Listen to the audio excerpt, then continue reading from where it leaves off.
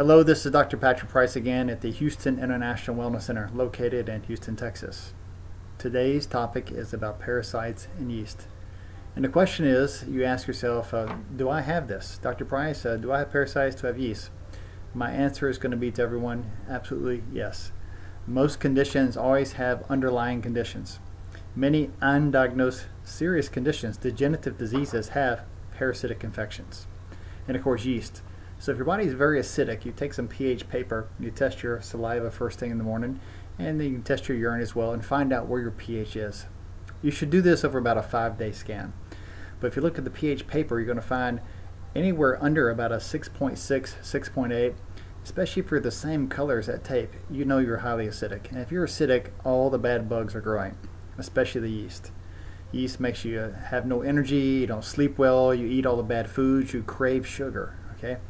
But the parasites, roundworms, tapeworms, I mean, they can flourish as well. Every restaurant has beef tapeworms eggs on its counters. So what's your defense to that? Your defense is actually your stomach. Your stomach has hydrochloric acid. The hydrochloric acid helps destroy the eggs of the tapeworms, especially most parasites and yeast as they enter the body this way. Okay? So with parasites, your protection is the stomach. So guess what? If you're having bad digestion and you're not acidic in your stomach, but you'll check your pH, you'll find out in your mouth. If you're too acidic here, it means you're too alkaline in your stomach. That 1.5 pH you're supposed to have in your stomach is going to be off, and it's not going to destroy the bad bugs as they come through. So Dr. Price, what do I do? Well, every patient goes through this in my office. Eventually, if you want to have weight loss, you want to help with degenerative diseases, pain, energy, all these things basically is going to be killing the bad bugs and have more of the good bugs in your body. Lots of probiotics. So I have a program called the Parasite and Yeast Cleanse. Okay, this is now formally called the Beauty and Wellness Program. As you begin everything, you're going to begin it with what? Oxy Detox. This is your first cleanse to open up the passageway from this end to the other to get ready for the parasite cleanse. Now, what are strong killers? There's products on the market like Paratrex. They're very good at killing the bugs. You got liquid ones like vermifuge here, black walnut, clove, quasite bark. These are all nuclear warfare for your bugs in your body. So I'll do a slow release, a fast release, use some pills and liquids in the body, and you take this twice a day. What else can I do?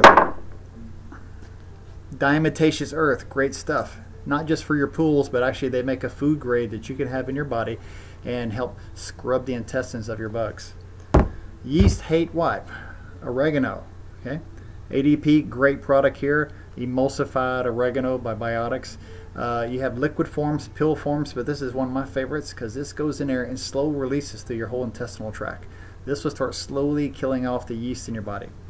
Now you got products like this, Primal Defense, and numerous probiotic products on the market. As you start killing the bugs in your body, we'll kill some of your good bugs also.